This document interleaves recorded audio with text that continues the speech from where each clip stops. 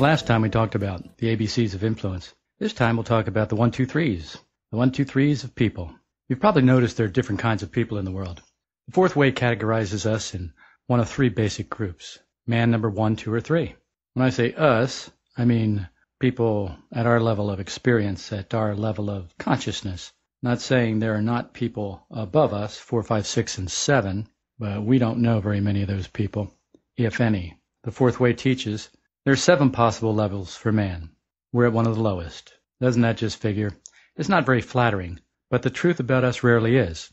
No wonder we don't spend much time seeking the truth about ourselves. We're great when it comes to finding out the truth about someone else, though.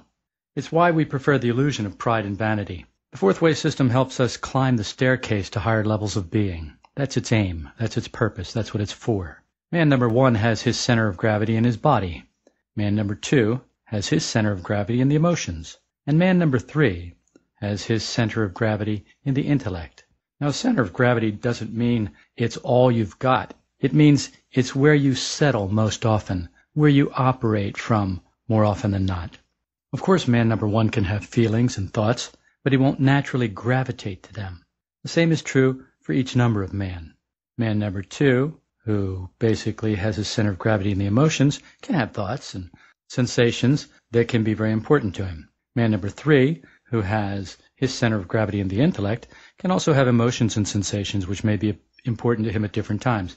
But generally, he'll depend more on his thoughts than his emotions or his sensations. Man number 1 will depend more on his sensations, and man number 2 will depend more on his emotions. What I've found over the years teaching this is that most folks will easily classify themselves in one or another of the 3 categories. And what I've also found out is that we're usually wrong, owing to how little we know about ourselves. We generally think we know ourselves a whole lot better than we actually do, than anyone else does. But we're wrong. Other people do know us better. We just don't like to admit it, and we certainly don't like what it is they know. Those are the things that we've avoided all this time. Consistently avoided, I might add. It's important to note that we're really all 3, man number 1, 2, and 3, no matter where our center of gravity is. And the other important thing to note about being man number 3, 1, 2, or 3, is that none of these levels of consciousness are awake. In other words, self-aware. The aim of the work is to raise us to the 4th man, man number 4, balanced man, a self-conscious man who can balance all 3 centers consciously. The biggest obstacle is thinking we're already awake and balanced. It's like lost car keys. You don't really know your car keys are lost until you look for them and can't find them. You need the car keys. You go to look where you thought they were, in your pocket, in your purse, hanging on the wall. They're not there. Suddenly you realize you've lost your car keys. But you didn't know it before. You've been all over the house before that, and you could have looked for the car keys, but you thought you had them, so you didn't look for them. It's only when you discovered that you didn't have what you thought you had that you can begin to look.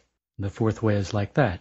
It's only when you discover that you are not who you thought you were that you can begin to do something to change who you actually are. And so, the work starts with the idea that we don't know ourselves as we think we do. We can't do, and we're not awake. Well, if you don't know yourself, then it stands to reason that you're not awake, at least 2 parts of yourself. And if you're not awake, it's pretty hard to do. Most of us can't drive a car while we're sleeping in our beds. Now, of course, we can do it in our dreams, and those dreams can be very real. And by the looks of the freeways these days, it looks like there are a lot of people dreaming in their cars. This is a big shock to a lot of people. They don't like being told that they're awake, or that they're not awake, that they're asleep. They don't like being told that they can't do, that they don't know themselves. In fact, a lot of people think this is going downhill. But it's really reaching the place where we can find the stairs. After we've found the stairs, climbing them is the next step. It takes a bit more to climb than it does to find, but finding can be half the battle. We'll pick this up next time. If you'd like to know more about the 4th way teachings, go deeper into it, then let me recommend that you try the Fat Podcast.